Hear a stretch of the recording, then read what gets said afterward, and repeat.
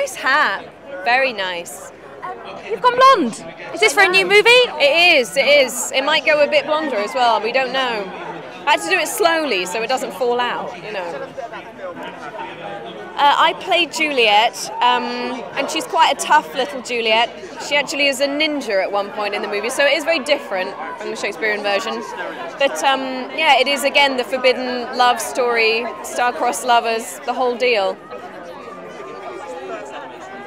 I first animated film I've done. I did an episode of The Simpsons once, so it's lonely.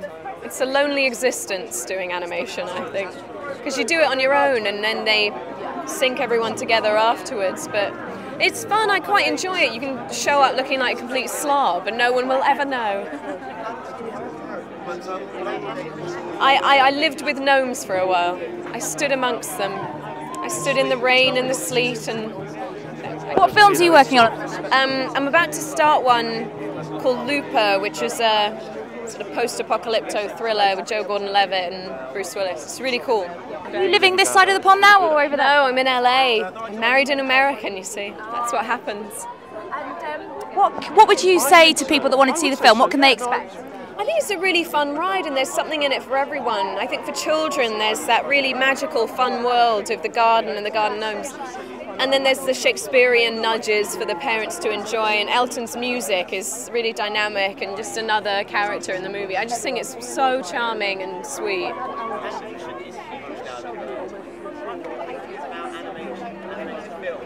Yeah.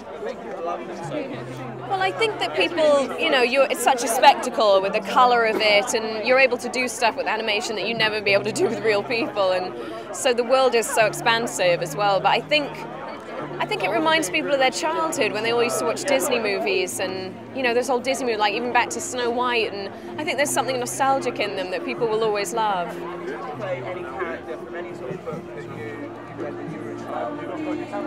Oh my goodness! Oh my goodness! I think.